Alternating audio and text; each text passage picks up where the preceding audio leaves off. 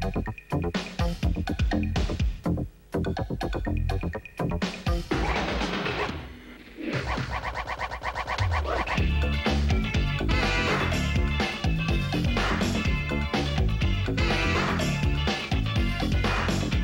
and gentlemen, live from London,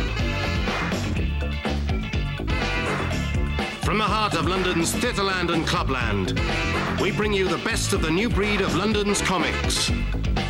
London Funnies.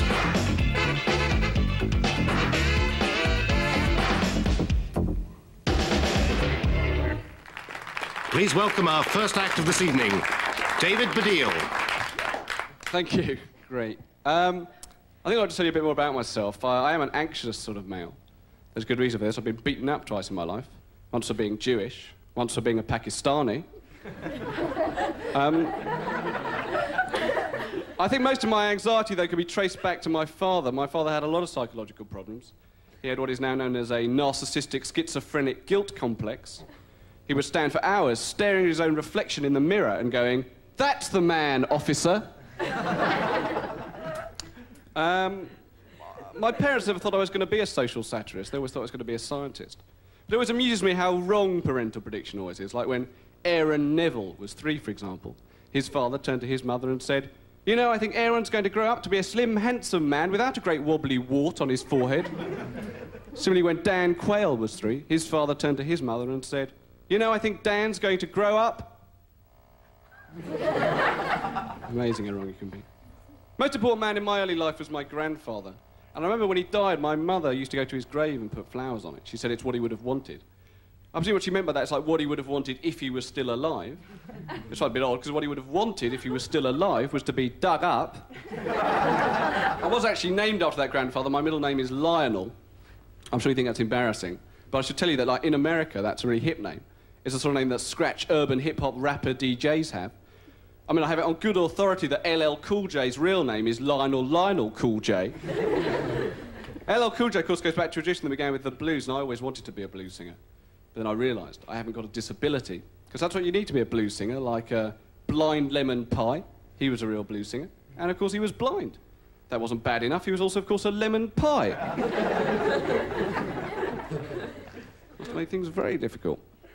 I've got some workmen in at the moment, and I really hate it when I have workmen in, you know, because they just can't mend what they've come to mend. You know, it's always got to be, well, I could do it, but obviously I'd have to rewire the place, you know, take the carpet off, demolish that block of flats over there, reverse all the human rights legislation passed in the last 45 years, and trace the surviving members of Lynyrd Skynyrd. But I only asked if you could pull your trousers up over your arse.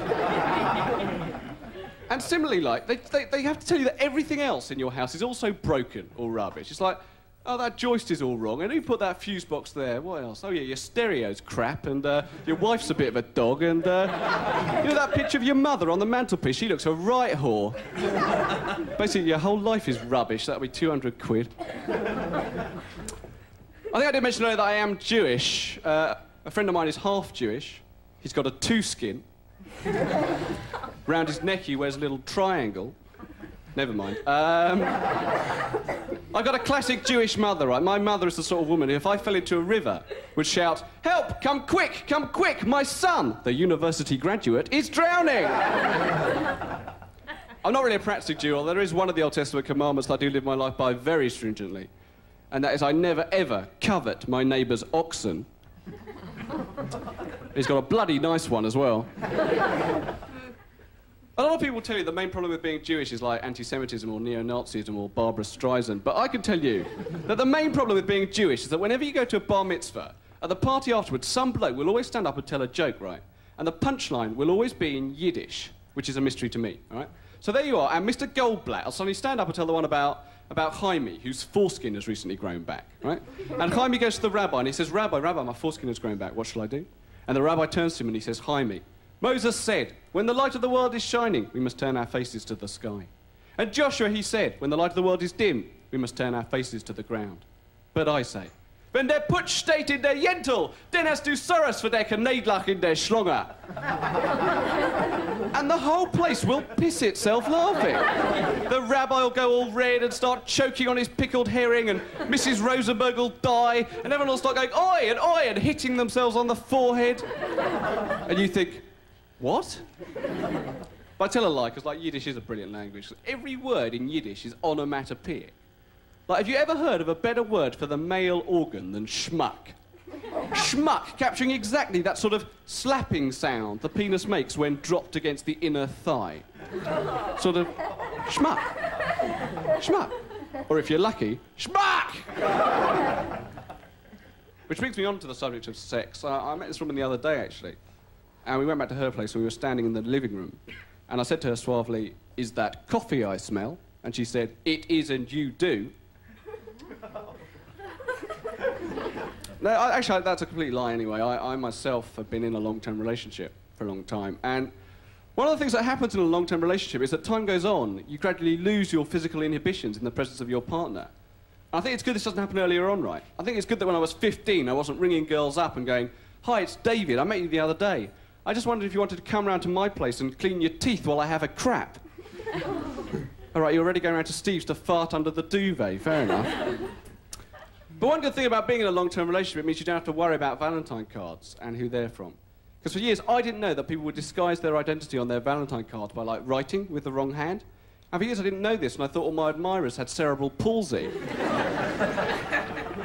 Or had just written the card after 4 hours of solid masturbation. I'm going to leave it there. You've been great. I've been David Baddel. Good night. And now, please welcome Joe Brand. Hello. Oh, you can't see me, can you? Hang on. Here I am. Yes, it's true, I was the child who always got picked to play Bethlehem in the school nativity play. And even then, Mary and Joseph used to keep mistaking me for Scotland, so that was a bit of a shame. Now, actually, you have noticed, haven't you, already, that I didn't grow up to be exactly what you'd call anorexic, but that is in fact wrong. I am anorexic because anorexic people look in the mirror and think they look fat. And so do I, so I must be. And actually, my weight problem got a lot worse when I went on the pill, so that proved to be a very effective contraceptive. But actually, you know, it's the new year now, isn't it? And I've made a New Year's resolution. I'm going to get more exercise. I'm going to sit up in bed and have a cigarette instead of lying down. So I think that'll sort me out. Now, my big problem at the moment, actually, is I'm desperate for a husband. I have to tell you, I am. I'm 33 and I'm desperate. And my flatmate said to me, "Don't worry, all you actually have to do is read Cosmopolitan magazine because all their articles are about how to get a husband." Despite the fact that they're rather thinly disguised as articles on more general topics for the ever so slightly feminist woman. For example, I read an article in Cosmo recently about how to speak knowledgeably at parties on quantum mechanics theory, whilst giving someone a blowjob, and asking them to marry you all at the same time. Now, I tried it, but the man on the cheese counter at the delicatessen said he didn't think it was very hygienic, quite so near to the cheddar, but that's another story, I think. Now, the thing I like about Cosmo, actually, is the quizzes. They're great, aren't they? They're brilliant. I did this quiz in Cosmo recently as well, and it was called, "Are You a Fat Old Bastard?" And surprisingly enough, I got top marks, and I was advised to go on a diet before Weight Watchers got a contract out on me. Now, I thought about having my jaw wired up, but it's a big problem, isn't it, trying to force chicken McNuggets through the wire mesh. So I knew, really, that I didn't actually have much choice, apart from going to a health farm, and that's a health spa in America, apparently.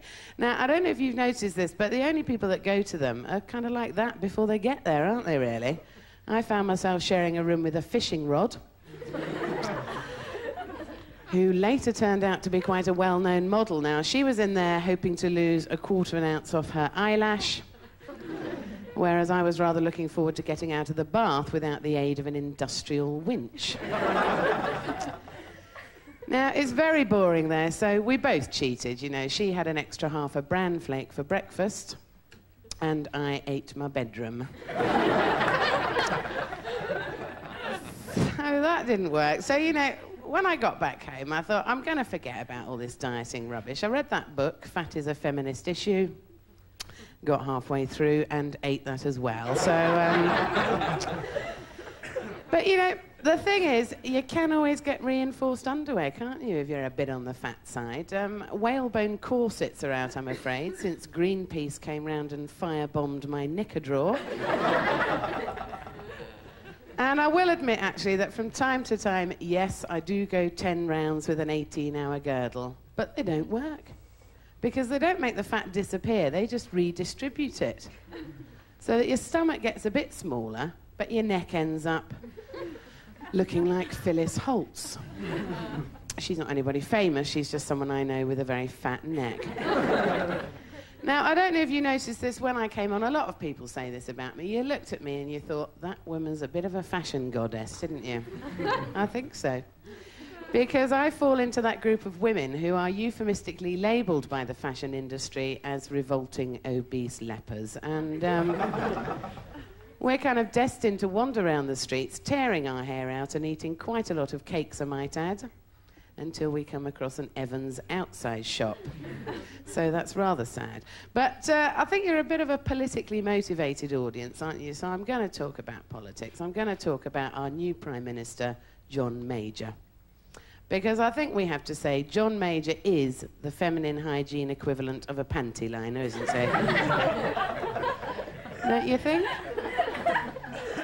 And I have to tell you, I'm rather worried about panty liners, really, because what I'd like to know is why women go out and buy them when they could be out buying beer and cigarettes like I do. It's a waste of money, isn't it?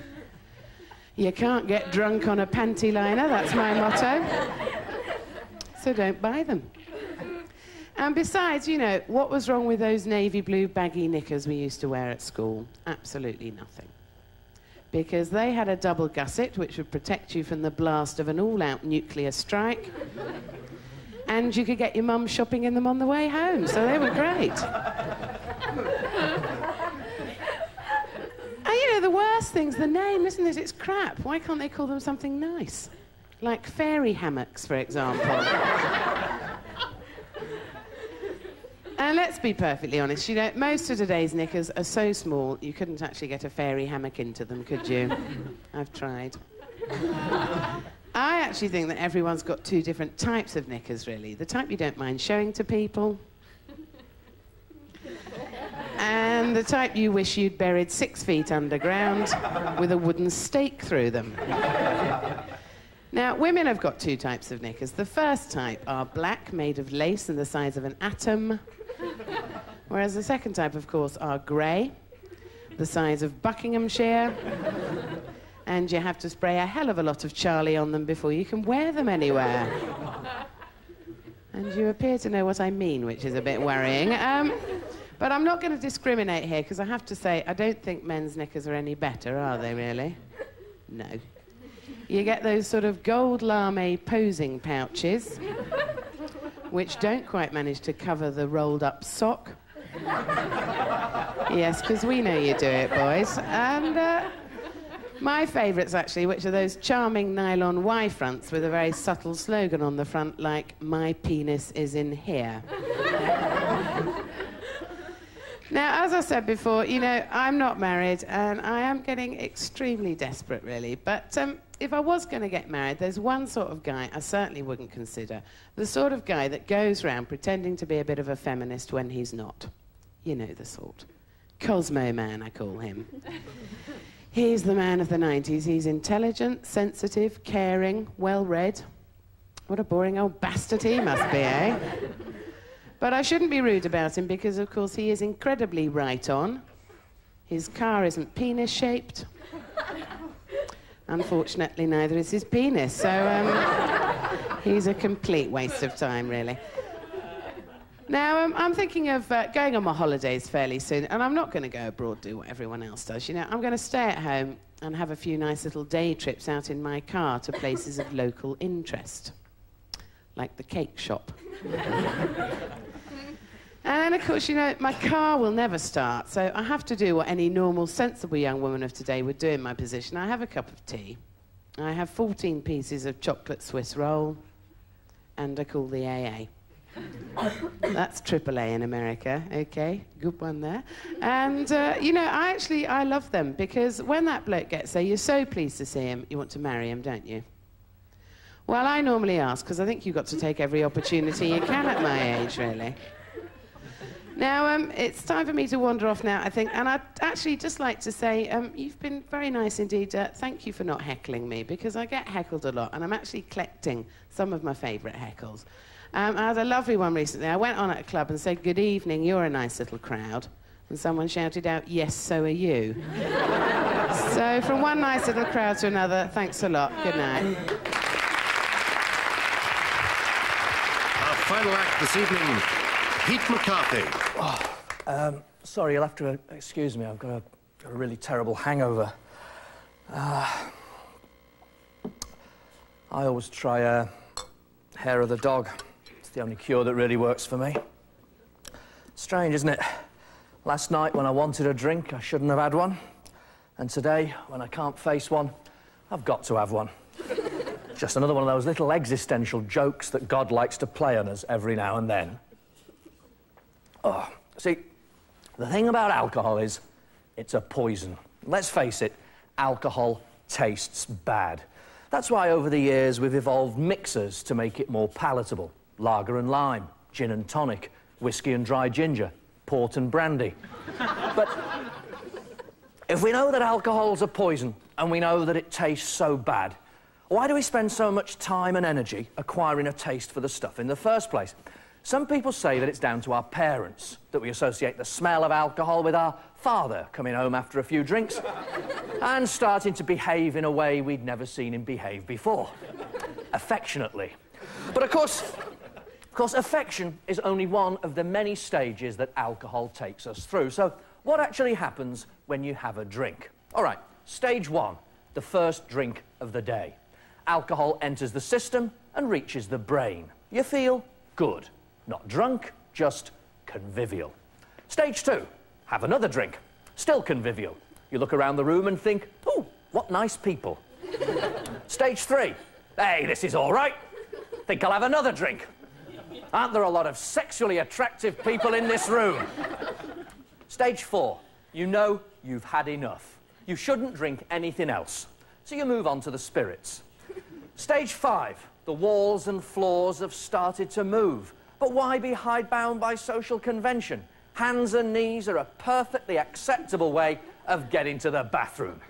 This is you at your best. You're still feeling good, still feeling convivial. Unfortunately, you won't remember a thing until you wake up 10 hours later with a filthy hangover. Now, the first thing to do on waking with a hangover is check the room for any telltale signs of damage that might give you some clues as to what happened last night. What about the bed? Are you sharing it with any farmyard animals? No? Good. There's just you and a pizza. Now, the reason you feel so bad the next day is partly because your internal filtration system has let you down and poisons have got through, and partly because you're dehydrated. Did you have the 2 pints of water to drink last night before going to bed like everyone says you should? No, of course you didn't. You didn't want to mix your drinks. It might have given you a hangover. Now, what can you do the night before to avoid having a morning after? Well, doctors say that you should limit your intake of alcohol to a safe level. Now, this is important. Doctors currently advise that the safe weekly intake of alcohol is 21 units. Sounds all right, doesn't it? 21 units per week. That is, until you find out what a unit of alcohol is. So, what is a unit of alcohol? A bath full of gin? No. A bucket full of Jack Daniels? No. It's a half a glass of beer. So, 21 units a week, that's 3 half glasses of beer a day. So that means, you know, provided you don't go mad and go out and have half a glass of beer at lunchtime, that means you can go out in the evening, have half a glass of beer at 6 o'clock, another half a glass of beer about 10 past or 9:15, then one for the road at closing time. Well, what a great night out that was. I mean, doctors, Really, I mean, how can anyone be expected to take ex-medical students seriously, especially on the subject of alcohol? I mean, I honestly cannot think of any social group less well qualified to pontificate about the dangers of alcohol abuse than doctors. In my experience, all doctors are hopeless drunkards. I mean, why do doctors drink so much? Well, I suppose it gives them something to do while they're smoking. The thing about drinking when you're young, is young people use alcohol in a very different way from older people. And especially young people have very different hangovers from older people. When you're young, you wake up feeling terrible, you can't remember a thing that happened last night, and you don't give a shit. Because when you're young, the whole point of alcohol is that it helps you to behave badly. It helps you to fight and smash things and dance and insult people and vomit and have sex with people you don't even like. Unlike your parents, who also have to have sex with people they don't like, but they have to do it when they're sober. I mean, when you're young, a hangover is something to boast about. It gives you something to glory in, something to tell your friends about. Hey, I feel really terrible today. I've got a terrible hangover. But as you get older, you realise that you can't do these crazy things anymore. Let's say, as an experiment, let's say you stay at home alone for the evening and drink, I don't know, a litre of red wine, half a bottle of brandy, and then, perhaps unwisely, decide to wash it down with the last of that ouzo. All right.